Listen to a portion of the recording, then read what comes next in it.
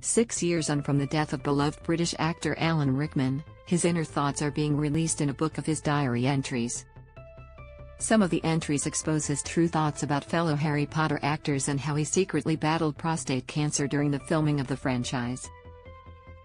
Watch the video above. Harry Potter cast recall first kisses in reunion special. For more celebrity gossip-related news and videos, check out Celebrity Gossip in October. The compilation of entries is set to be released, summarizing the 26 volumes Rickman kept from 1992 to his death in 2016.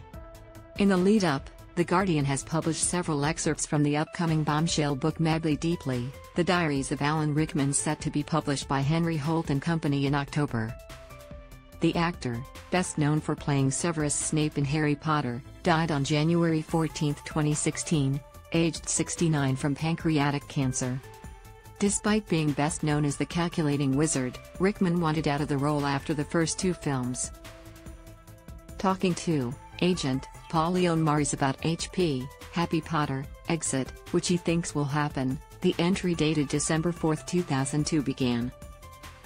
But here we are in the Project Collision area again. Reiterating no more HP.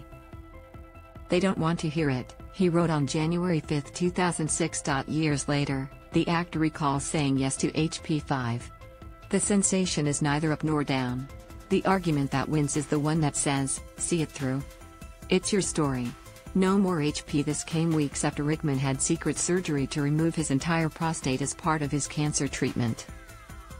Pre-op. This is like a film set. Nothing seems real, the die-hard star wrote. Remembering nothing but with that painkiller high in the recovery room. Attentive, caring people. Although Rickman wanted to leave Harry Potter, it seems his conversations with author J.K. Rowling encouraged him to stay, as she revealed top-secret details about the then-unknown fate of his character. In 2007 he wrote, Snape dies heroically. Potter describes him to his children as one of the bravest men he ever knew and calls his son Albus Severus. This was a genuine rite of passage.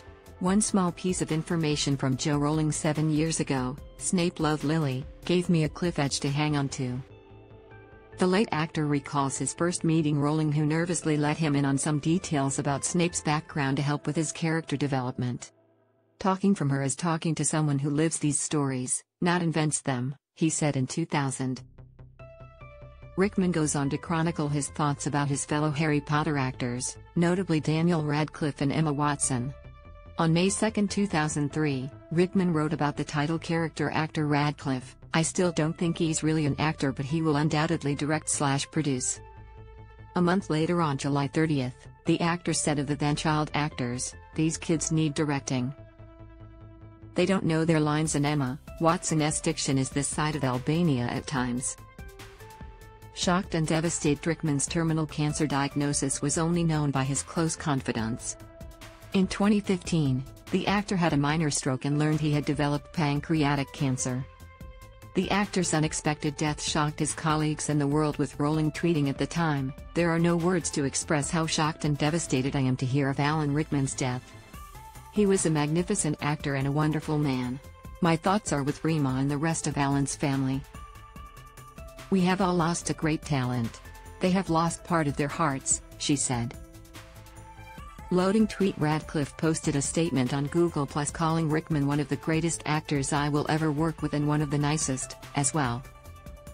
Alan was extremely kind, generous, self-deprecating and funny, he said.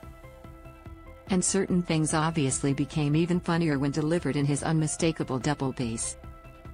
For more engaging celebrity content, visit 7life on Facebook.